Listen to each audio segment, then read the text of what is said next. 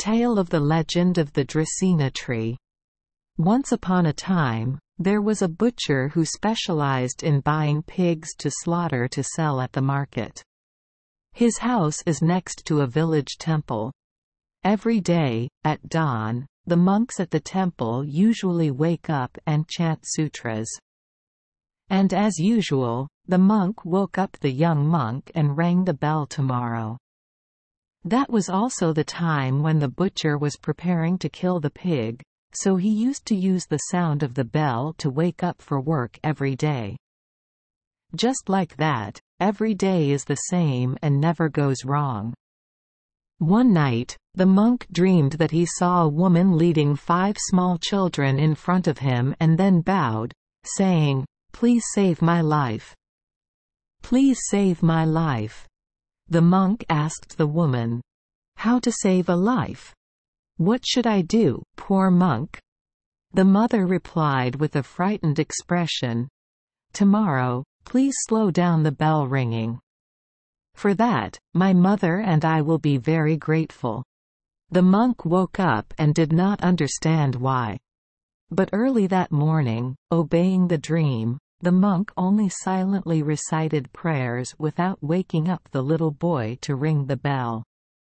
Speaking of that, the butcher slept soundly that day. Until the sun was about a meter high, the temple bell had just begun to ring, startling him awake. Seeing that it was past noon, he did not dare to kill the pig as usual, because if he slaughtered it, when he brought it to the market, he would not be able to kill it. The market was full of people. Angry at missing a market, he rushed to the temple to blame the monk. The monk then brought up the story of last night's dream to explain to the neighbor that it was not his fault. But when as he walked back to his house's pig pen, the butcher was surprised to see that the female pig he bought yesterday, intended for slaughter that morning, had given birth to 5 piglets. Both happy and scared, he told everyone about the strange thing. It is true that the woman's soul hidden in the female pig tried to save her cubs from death. Suddenly the butcher thought. He saw that his hands were stained with the blood of so many lives. In a moment of extreme regret, he grabbed a gourd knife and ran to the temple to confide his feelings to the monk. He resolutely planted his knife in the temple yard, swearing before the Buddha's altar to retire from now on. It's unclear what happened to the butcher after that, but his knife naturally turned into a tree with red leaves like bloody and sharp as a gourd knife. People still call it one. Archaeology. The above story is probably influenced by Buddhist teachings. It is widely circulated by the people. Can be compared with the story of Snake Revenge of Vengeance, number 158, volume 4. In the National Dictionary, the above story is told and the monk is the father of a person from La Exa village, Chan Phuc district, i.e. Gilok, Ngien.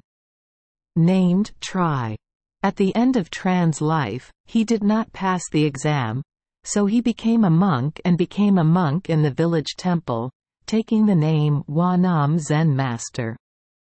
After stopping ringing the bell to save the mother and child of the woman in his dream, the monk spent money to buy that herd of pigs from the butcher and released them into the forest.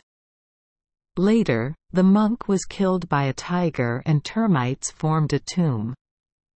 But the monk's descendants from then on had a very high position in the La court. The story's scribe meant to say that it was thanks to the mysterious gratitude of the pig and his mother that this happened. A legend about Nguyen Niam also has similar content. Nguyen Niam, father of poet Nguyen Du, once returned. Playing in his hometown, one night he dreamed that a woman came to him for help. "Please save my life. I am pregnant, it is thanks to you that I am able to have a healthy baby." Waking up, he didn't understand anything.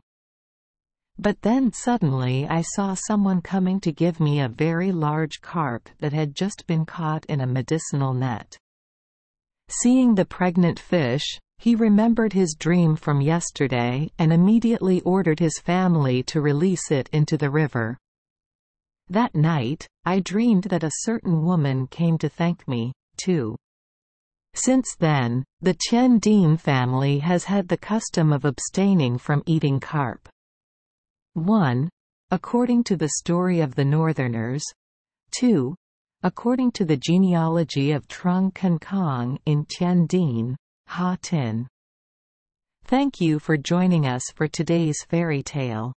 We hope these stories bring joy and meaning to your day. If you love our channel, please hit the subscribe button so you won't miss any exciting tales. Wishing you a good night and sweet dreams. See you in the next story.